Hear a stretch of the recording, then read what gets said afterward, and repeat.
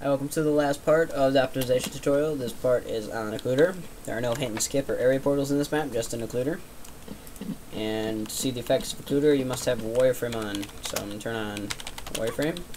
Alright, you'll see the dogs are all here, but if we go on this side of the wall, they're not being drawn because of the Occluder. You'll notice if you get close to the Occluder, they start to get drawn. That's how the Occluder works. It's kind of stupid, but I mean, if you step away from it, they stop getting drawn, and thus saving optimization. And I'm just going to show you how to make these. It's really simple. I don't use them that much, but I mean they do help. So just go into Counter-Strike.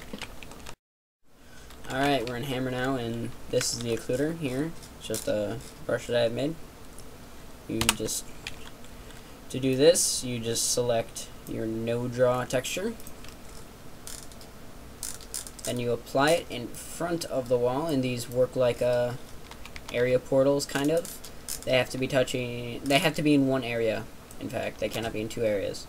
So after you make your occluder, you want to browse for trigger, and you want to apply it to the faces that you want the occluder to work on. So usually just the two large sides and the four smaller sides you leave no draw.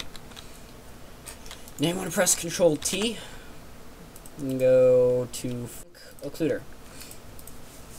Now in the Occluder, you'll notice that you have name and initial state. There's active and inactive. Active means that it's going to block what's behind it, and inactive means it won't. That's it. That's pretty much all there is to know on Occluders.